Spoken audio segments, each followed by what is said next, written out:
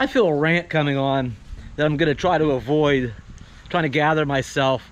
I get tired of coming across stuff that was just done half, you know what.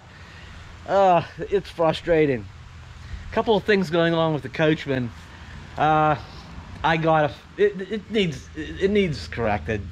I gotta get on here. We'll get back to that. It just makes my head spin when I see how some things were done by, so-called professionals. Really, I can see some things where you're an individual just trying to figure things out and do it yourself. You get some slack there. Sometimes you try and you learn, but when you do it professionally, or you're a business, you ought to know what you're doing, and you ought to do a better job. How's that? All right. I'm gonna do something here about the van. Let's go over here real quick. It's starting to rain. All right, most of you know this is my primary vehicle, and its number one job is it's just a daily driver. Something to go to the store, go visiting, go get parts. It's like having my car. I chose a van. I've had mostly utility vehicles in the past, like pickup trucks mostly, and went to a couple of cars, and then I thought, these cars are they don't serve me well. I wanted to go back to a utility vehicle that I could haul things in and tow with. These are much more useful in my world. The camping thing is a whole secondary, that's a secondary function of it. We didn't get to use it this much this year at all for camping or going on any trips. We did last year. That was fun. It worked out great, and we will again. I intend to next year, but right now I need to get this thing ready to go. I think I mentioned in an earlier video that the van's going over to my oldest son's for the winter. He's going to use it a little bit, and so I focused on getting it ready to go. Just like getting the bounder out of my world.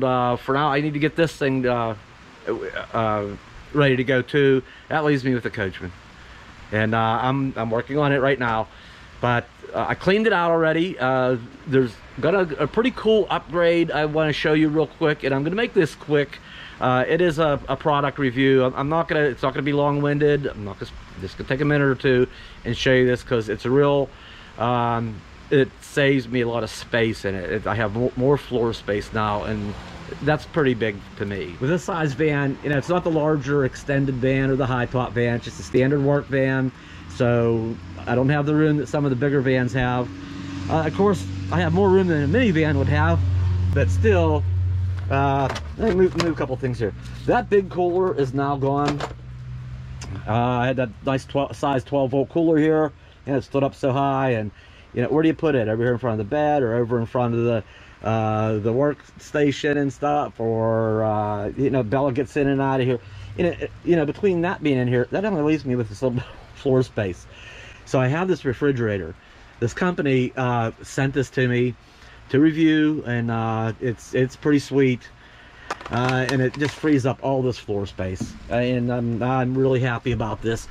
So just real quickly here, it's like most, it's 12 volt. It's really quiet. It's doesn't use much power.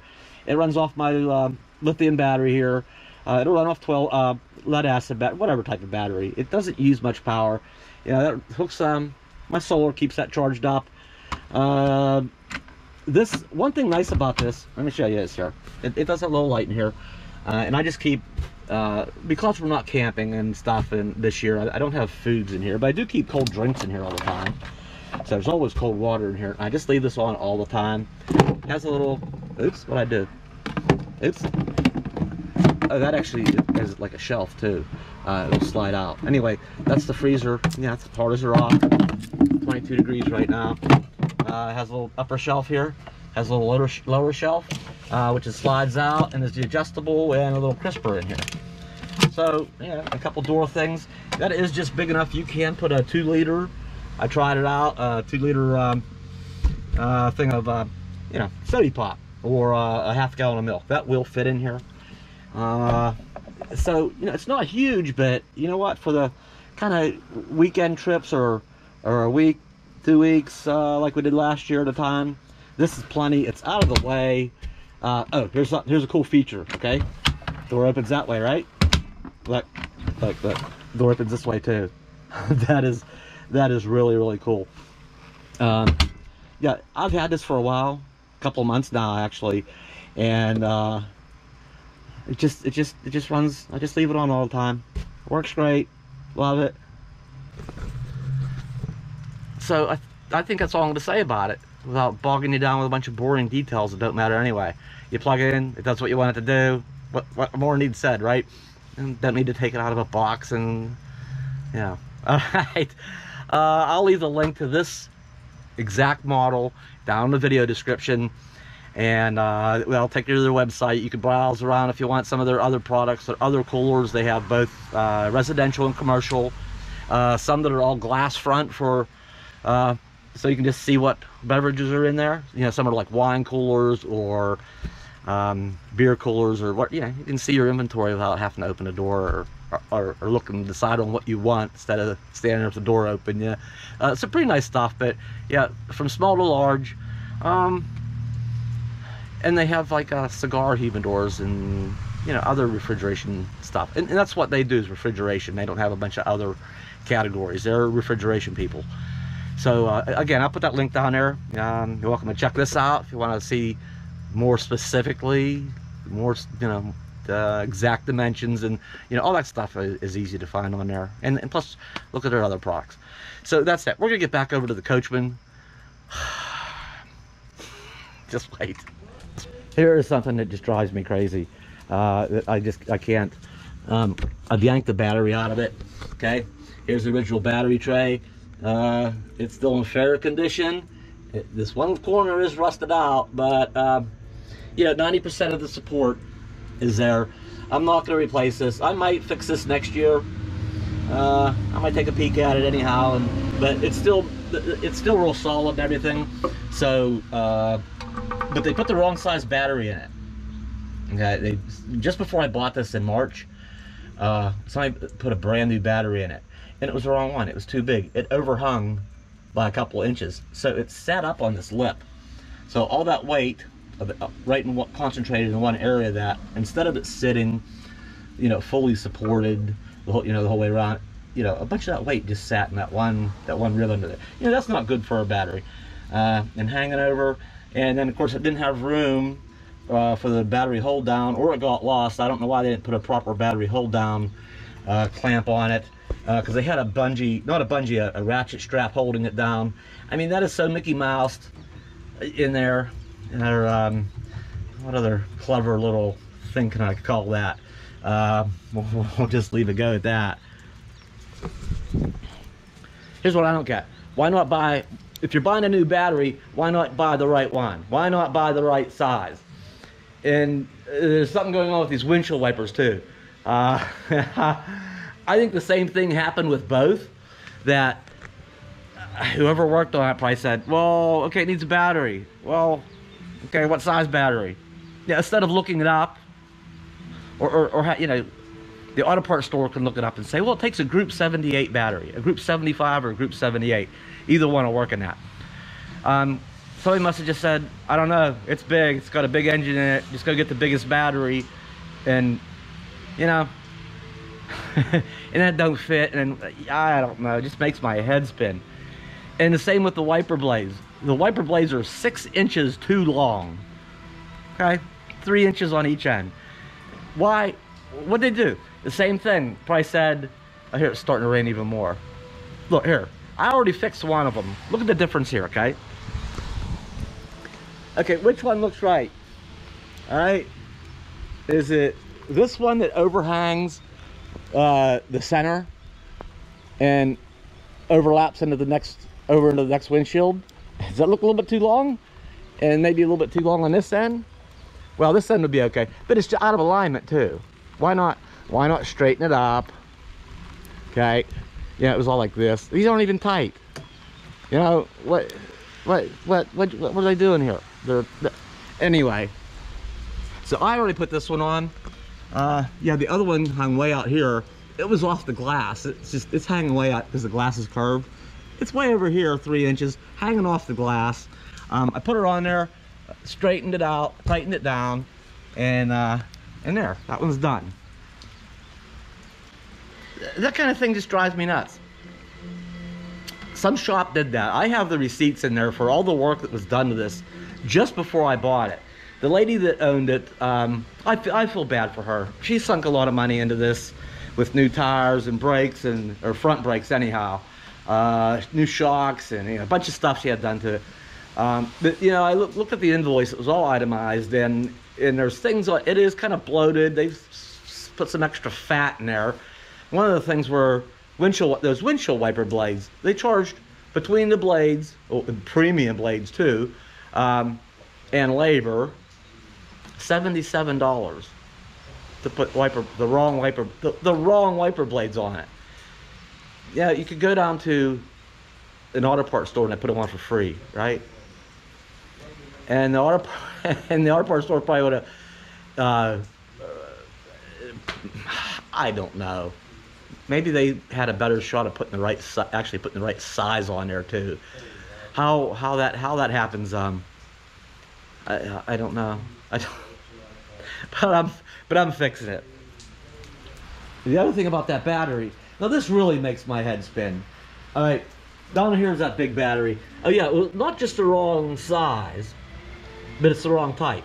It's a deep cycle battery. And oops, hang on. Let me change the music here.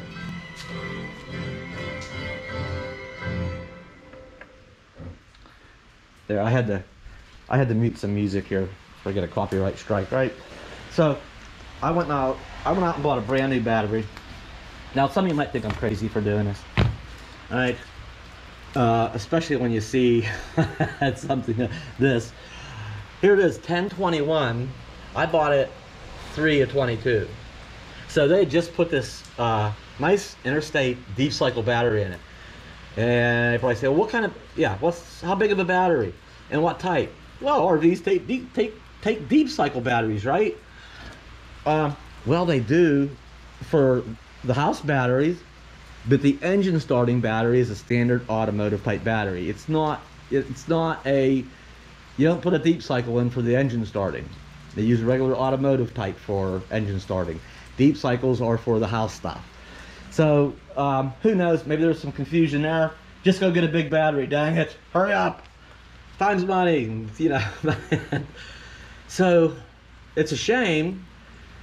It's a nice, pretty new, I mean, as of now, well, it's not quite October. This is still not quite a year old. I don't know what I'm gonna do with it. I'm already full. Here, I got 2 batteries under the steps, and I got 2 batteries back there. I wonder if there's room for one more, if I could squeeze one more in. I don't know. But anyway, so I got this battery. Okay, it's much smaller. So now take in mind this one is sitting on a board, but you see it's okay, or even over here, you see it's the difference in length. Okay, that one's a bit longer. It doesn't fit in the tray. This one here is a new. And I just spun these bolts in here just because I threw the charger on it just to make sure it was topped off. It was in pretty nice shape. So, and this one here this one hasn't been on the shelf long. Okay, it was manufactured last month. So this must have just got to the store pretty recently. And batteries don't have to be real big to be powerful. This group size 78. They start out with 630 cranking amps, cold cranking amps. This one, and then there's the next step up is like 700, and I bought a step up. I got a good an 800 cranking amp. It's actually 1,000 cranking amps down to what 32 degrees, and even at 0 Fahrenheit now, of course, but it still has 800 even at that, below freezing. So it's a good powerful battery. They don't have to be big to be powerful. That might have been the other thing. Somebody probably said, well, it's got that big old engine in there, that big 454 cubic inch big block Chevrolet in there. Get the biggest battery you can. So no, the right size battery, a good powerful one, not a bottom shelf one. Buy top shelf.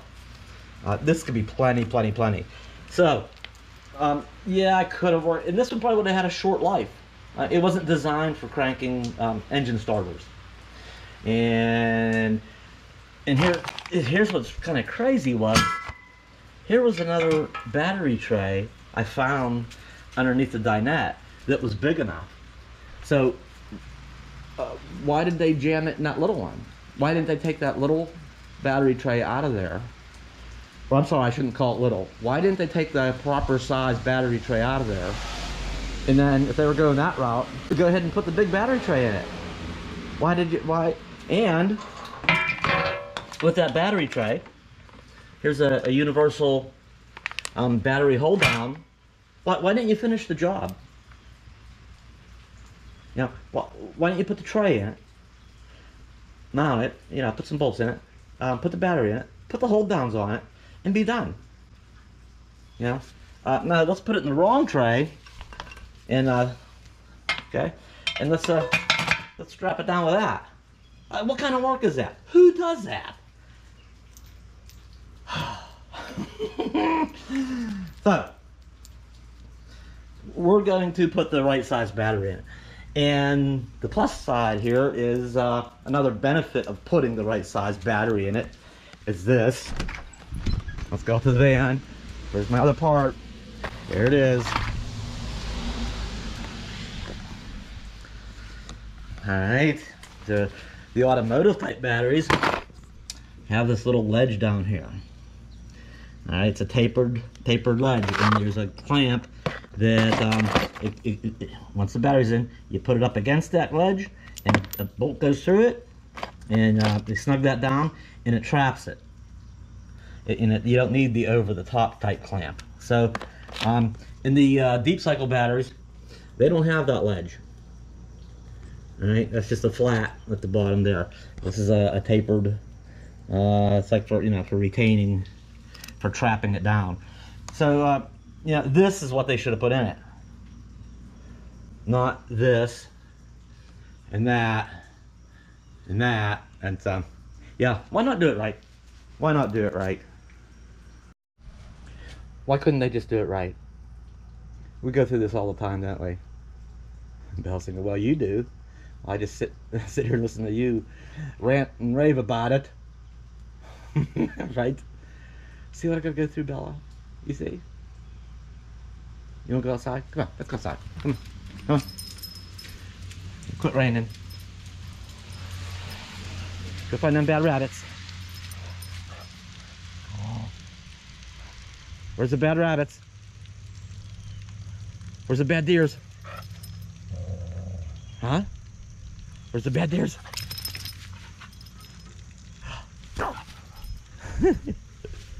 Anyway, that stuff just drives me crazy. I'm gonna get this other wiper on there, get the battery in it, and I might not be done yet. This thing might need a new alternator too. We'll get to that maybe in another video. I gotta get that's it. I want to wrap this front here, this front end up. These couple quick easy fixes, not cheap. That battery was over $200, but oh well. Then I'm just gonna go ahead and move to the inside. I'm gonna get that engine cover off, and we're gonna have a look at a couple things in there. A couple of things I'm pretty certain needs done, and like that alternator, and there's probably another two. That didn't even take long. Okay, it's not that difficult to do it right. There it is. The battery's in. It fits the tray properly. It sits down in it. There's the new clamp. Okay, there's already there's a hole there for it. The right size bolt and flat washer. The clamp holds that down. That's it. It's in. It's done. Except for I forgot I needed to pick up the proper bolts. The other battery had the type of bolt set. Well, it had studs out of it with a nut on it. Well, this type takes the bolts. So I'm gonna pick up two brand new. Where's the positive at? There it is. I'm gonna pick up two brandy new, correct, proper bolts for this, and just get it hooked up, and that'll be done.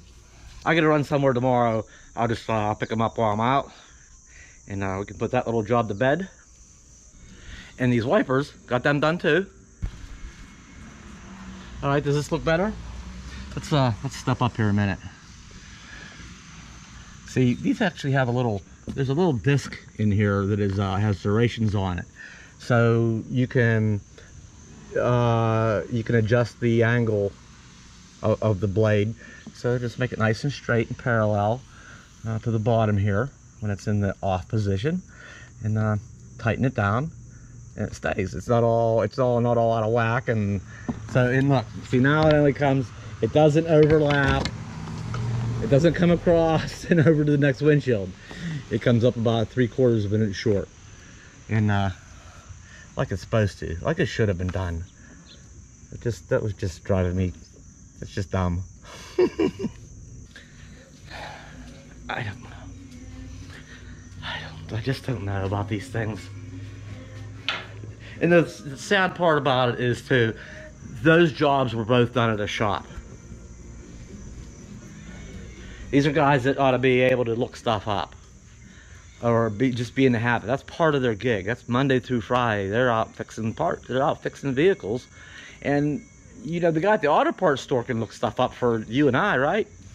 This day and age, I mean, I have it set up. I have a folder in my favorites thing. I have it set up, all my vehicles set up on Advanced Auto, AutoZone, O'Reilly's, and Napa. So I can even, it's just sitting in here.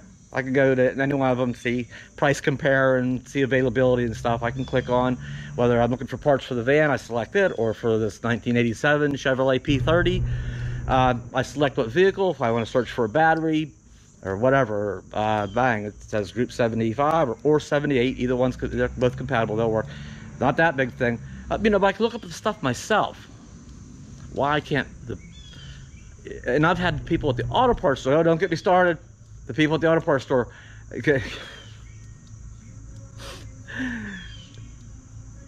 I'm just gonna bite my lip on that one. And so even the mechanics that do the work, you gotta be able to recognize when the part is correct, or it's too big, or you know, it just makes my head spin. I just don't get it. All right, I guess that's my rant, huh? Part of what makes that frustrating is, you know, those are brand new. They were pretty recent. They were a new battery, new wiper blades.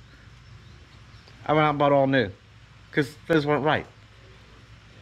It's just, it's frustrating. And just the lack of work ethic and professionalism and just doing the job right. All right, yeah, we're gonna wrap it up. We'll be back soon. I'm gonna start knocking these projects out, bang, bang, bang. That's it, okay? I'll see you later. And don't forget to check that link at the bottom of the video about that fridge, all right?